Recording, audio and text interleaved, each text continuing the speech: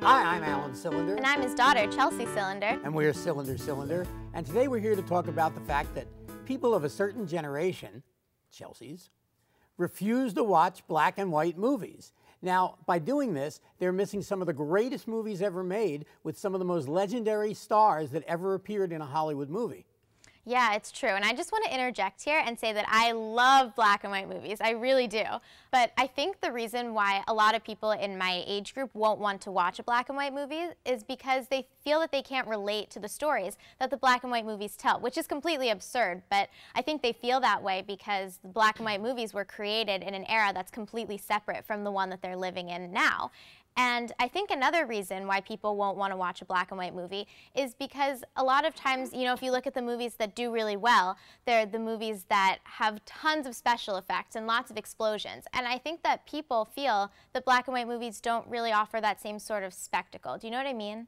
I do, but ironically, even silent movies such as Thief of Baghdad and Metropolis offered state-of-the-art special effects at the time. Oh, well, yeah, but I mean, if they're not going to watch a black and white sound movie, good luck with the silent movies. Well, that's true. Let's just get them to watch a black and white sound movie. Sounds like a plan. Of which there are so many great movies and so many great genres like film noir, the Art Deco musicals of the 1930s. Yeah, and I mean, look at some of the really famous classics like Citizen Kane, Casablanca, and I mean, you can even look at the great directors like Billy Wilder. Billy Wilder made Double Indemnity, Some Like It Hot, Sunset Yeah, Boulevard, so many all great in black movies. and white. And other directors like Otto Preminger, Alfred Hitchcock. I mean, these are three of my all-time favorite directors.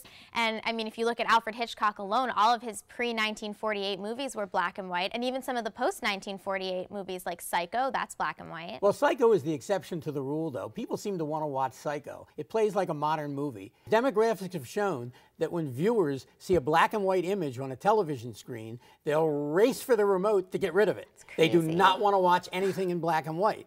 So naturally, programmers only want to program stuff in color. Yeah. And other than Turner Classic Movies, which shows lots of black and white, there are no other stations to watch black and white.